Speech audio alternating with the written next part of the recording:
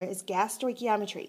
We can also use stoichiometry when we're doing gas law problems. So usually the stoichiometry is used before to find moles of a substance, and then it's put the values are put into the ideal gas law.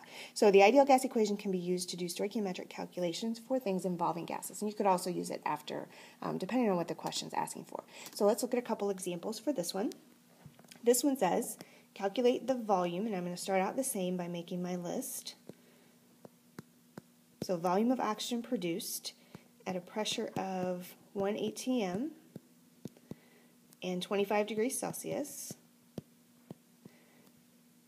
by the complete decomposition of 10.5 grams of potassium chlorate. Okay, now notice here the difference. It says calculate the volume of oxygen, but they give us grams of potassium chlorate. So we can't convert that to moles and use that in the equation because that's not what we're trying to find here. So we need moles. We need a mole value, but it needs to be moles of O2. So if you notice here, we're going to have to set up our reaction and do a little bit of stoichiometry. So potassium chlorate is KClO3. Decomposes, if you remember, to KCl and O2. And to balance that, we need a 2, a 2, and a 3. And we're starting out with 10.5 grams of KClO3. So what we need to do is go from grams of KClO3 to moles of O2. Then we can put that down here and go to our PV/nRT, our ideal gas equation. So the first thing I have to do is convert this to moles. So 1 mole of KClO3 is 122.55 grams. And then my mole ratio between KClO3 and O2 is 3 moles O2 to 2 moles KClO3. So when I solve all that, I end up with 0.129 moles of O2. So I can put that over here. So 0.129 moles of O2.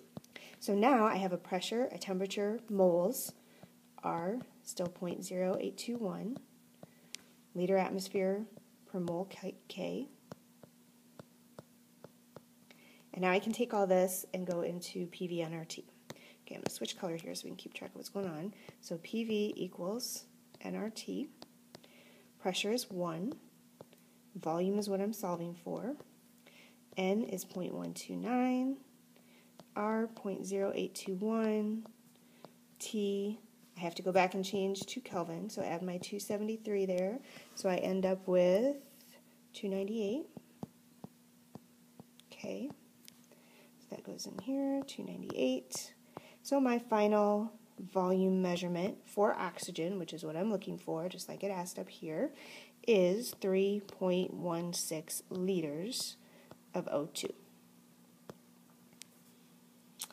All right, if you would like to do one more, here's one more example.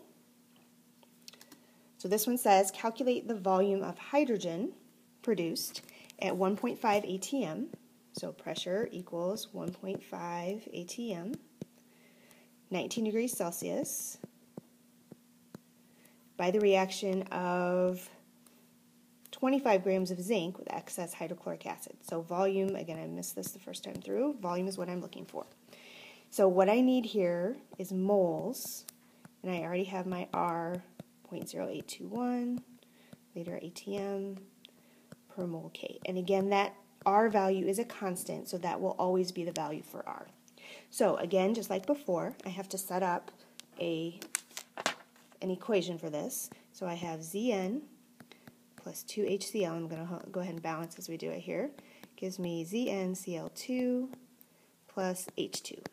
And again, the reason I have to do this is because it gives me zinc, but it asks for volume of hydrogen. So I can't just convert zinc grams to moles because that's not what the rest of this information is for. The rest of this information is for hydrogen. So I have to convert it to moles first.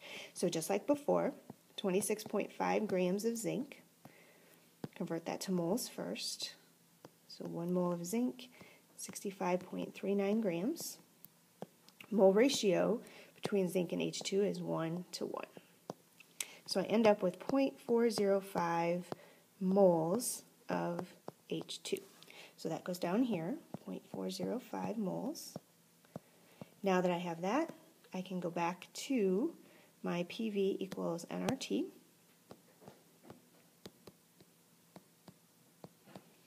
Pressure, 1.5. Volume is what I'm looking for again. N, 0.405. R, just like always, 0.0821. And then my final temperature, forgot again, add 273 up there. So that is 292. So then I solve for my volume, which gives me 6.47 liters of H2. So again, the stoichiometry a lot of times is the first step, but it might be possible for them to have you solve for an N value and then take that into a stoichiometry problem to end up with grams of something else. So when you get to these especially, you really have to pay attention to what they're giving you and what they're asking you to find. And if there's a difference there, then that's going to help you realize that you need an equation and you have to do some stoichiometry as well.